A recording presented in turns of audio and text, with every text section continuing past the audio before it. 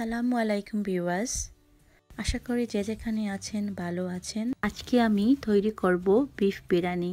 খুব সাধারণ এবং সিম্পল ওয়েতে এই ডিশটি তৈরি করব। চলুন কিভাবে তৈরি করতে হয় এই বিফ বিরিয়ানি দেখে নিই। প্রথমে আমি দালচিনি, এলাচি, তেজপাতা, লবঙ্গ, গোলমরিচ, মেথি এবং জিরা নিয়েছি। রসুনের পেস্ট নিয়েছি। একটি পাত্রে আমি পরিমাণ মতো তেল দিয়ে দিচ্ছি। যখন গরম হয়ে যাবে আমি সব ধরনের গরম মশলা তেলের মধ্যে দিয়ে দিচ্ছি। চুলার আঁচটা মিডিয়ামে নিয়েছি। এবারে আমি দিয়ে দিব আদা রসুনের পেস্ট দিয়ে কিছুক্ষণের জন্য কষিয়ে নেব।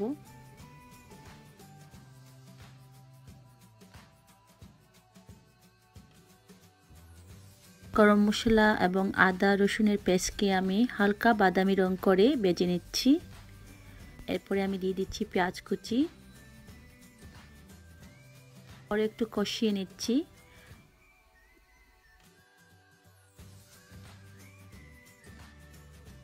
পরে আমি দিয়ে দিচ্ছি লবণ পরিমাণ মতো। পরে আমি সব মশলাগুলো ভালো করে কষিয়ে নেব এবং 2 থেকে 3 মিনিটের জন্য ঢেকে দেব, যাতে করে পেঁয়াজটা সফট এবং হালকা বাদামি রং হয়ে যায়। আমার পেঁয়াজটা আবারও একটু কষিয়ে নিচ্ছি যাতে করে তলায় পুড়ে না যায়। একটু পানি দিয়ে দিচ্ছি।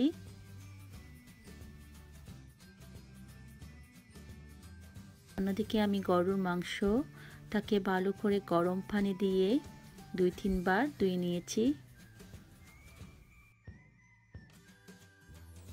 পেঁয়াজটা তৈরি হয়ে গিয়েছে। এবারে আমি মাংসগুলো পেঁয়াজের মধ্যে দিয়ে ভালো করে কষিয়ে নেব। প্রায় 1 কেজি বিফ নিয়েছি, গরু মাংস, পোলাও চাল নিয়েছি 1 কেজি, পেঁয়াজ নিয়েছি মাঝারি 3টি, এখানে 1 টেবিল চামচ আদা পেস্ট দিয়েছি 2 টেবিল চামচের মতো। মাংসটাকে আবারও একটু নেড়ে নিচ্ছি। মাংসের মধ্যে থেকে পানি বেরিয়ে আসা পর্যন্ত আমি মাংসটাকে রান্না করব। আঁচটা একেবারে কমিয়ে আমি মাংসটাকে রান্না করব আধা ঘন্টার জন্য।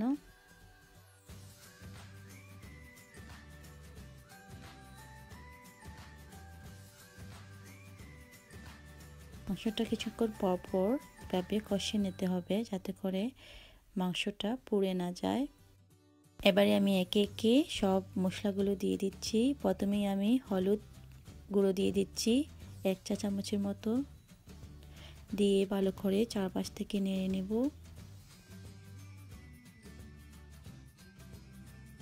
এবারে আমি দিয়ে দিচ্ছি জিরে গুঁড়ো 1 চা চামচের মতো, ধনে গুঁড়ো দিয়ে দিচ্ছি 1 চা চামচের মতো,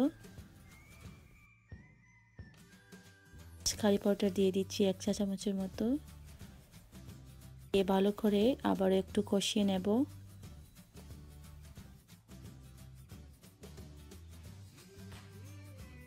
এবারে আমি মাংসটাকে আবারও অল্প আঁচে কিছুক্ষণের জন্য রান্না করব। কিছুক্ষণ রান্না হবার পর মাংসের পানিটা যখন শুকিয়ে আসবে আমি সামান্য পানি দিয়ে দেব।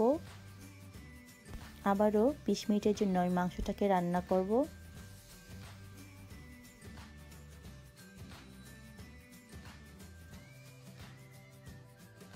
20 মিনিট পর আমার মাংসটা তৈরি হয়ে গিয়েছে এবং মাংসের পানিটাও শুকিয়ে এসেছে।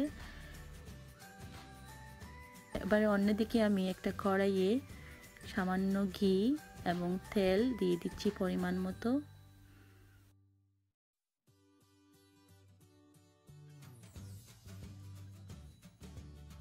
দেখে তেলটা যখন গরম হয়ে যাবে আমি এর মধ্যে সব ধরনের গরম মশলা দিয়ে দেব। এই গরম মশলার মধ্যে এখানে দালচিনি, এলাচি, তেজপাতা, লবঙ্গ, গোলমরিচ, আস্ত জিরা এবং একটা স্টার এনিস নিয়েছি।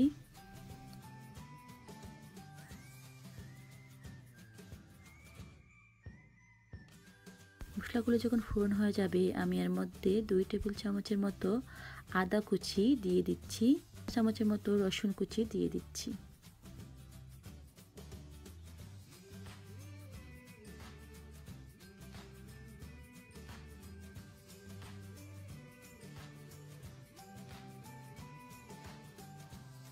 এবারে আমি একটু নেড়ে নিচ্ছি। এবারে আমি দিয়ে দিচ্ছি পেঁয়াজ কুচি। আমি এখানে 2টি পেঁয়াজ নিয়েছি।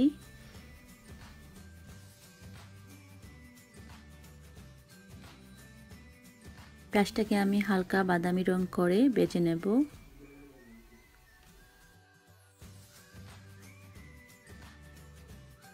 আমার পেঁয়াজটা তৈরি হয়ে গিয়েছে। এবারে আমি দিয়ে দিচ্ছি চাল, পোলাওয়ের চাল। তো আমি আগেই মাংসের মধ্যে লবণটা দিয়ে দিয়েছি, তাই আমি এখন আর লবণ দিচ্ছি না। দিয়ে দিচ্ছি কয়েকটা কাঁচামরিচ। চালটাকে আমি কিছুক্ষণের জন্য 3 থেকে 4 মিনিট ভেজে নেব। তখনই একটা সুন্দর স্মেল আসবে চাল থেকে, তখন বুঝতে হবে যে চালটা ভাজা হয়ে গিয়েছে। চালটা ভাজা হয়ে গিয়েছে। এবারে আমি সেই মাংসগুলো একে একে দিয়ে দিচ্ছি চালের সাথে। মাংসগুলোকে ভালো করে মিক্স করে নিচ্ছি চালের সাথে। সামান্য একটু ভেজে নেব।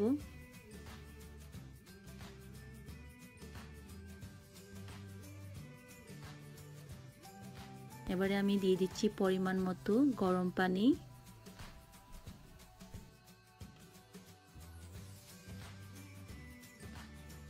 এবারে আমি দিয়ে দিচ্ছি সামান্য জাফরান।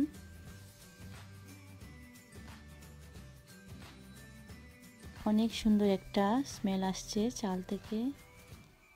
এবারে আমি চালটাকে কিছুক্ষণের জন্য ঢেকে দেব ফুটে উঠে আসা পর্যন্ত। এটা প্রায় হয়ে এসেছে। এবারে আমি আবারও আরেকটু ঢেকে দেব। আমি এর মধ্যে দিয়ে দিচ্ছি ভাজা পেঁয়াজ এবং ধনেপাতা কুচি। ফয়েল দিয়ে ঢাকনি দিয়ে ভালো করে ঢেকে দিচ্ছি, যাতে করে চালটা ফুটে উঠে।